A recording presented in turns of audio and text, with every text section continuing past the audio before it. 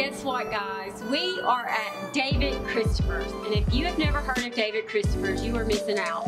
Stay tuned to see one of the top places to shop for home decor in the Shoals. I could never love another place like this. We are in Sheffield at David Christopher's, and this is a fabulous store, and we cannot wait to learn a little bit more about what makes this place so special. Tell us about how this whole thing started. Well, I was actually in the floral business since birth, I guess. My parents had a wholesale florist and my grandmother had a wholesale florist, so I kind of grew up in the industry, but when I took over the company several years ago, I kind of decided that wholesale was difficult, so we started designing and importing our own products. And I was very involved with the development of all the products and picking out the colors and drawing out the designs of everything.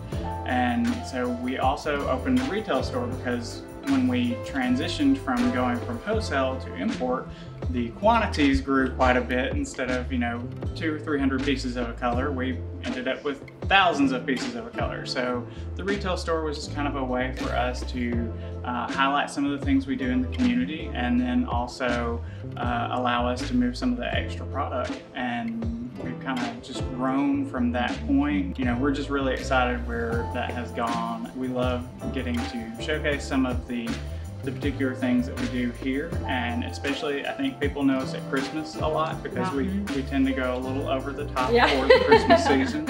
Y'all got incredibly talented people here. Some of the ladies here did my wreaths for my front doors a couple of times, and it's just done beautiful work.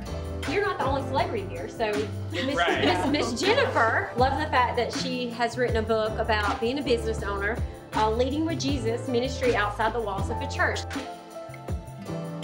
With the book, I really just wanted to tell our story. A lot of times people glamorize business and make it sound like if you're a business owner, you just have this glamorized life, you get to do what you want, when you want, it's not hard. But this story, this book just kind of highlights the struggles that we've gone through as a business, the things that we've overcome, but not on our own, but with the help of the Lord. He's gotten us through the flood, the pandemic, labor shortages, all those things. So the story continues outside of the book, but just we want to be a light to the marketplace and to the people that we work with, as well as the people that we serve. I know one of the things that in your ministry that you love to do is to give back to the community. How do you do that? Two of our main ways is through Shoals Save a Life. So we give to them and do whatever we can to help them out with different needs. And She's actually on the board. Yes, on the board there. And then the Dream Center, which is through our church chapel.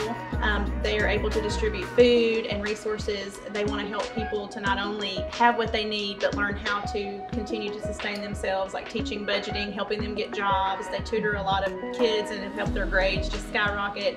And so we help them out, and we were able to actually sponsor their lobby recently. So some UNA students put together a plan, and we were able to pour into that so that they could purchase everything they needed to make that space look presentable, so that when people walk in, they feel like, hey, they care about me. I have work here. They've made it look nice for me. That's incredible. So we were glad to help with that. It is just a beautiful store. It's a beautiful story.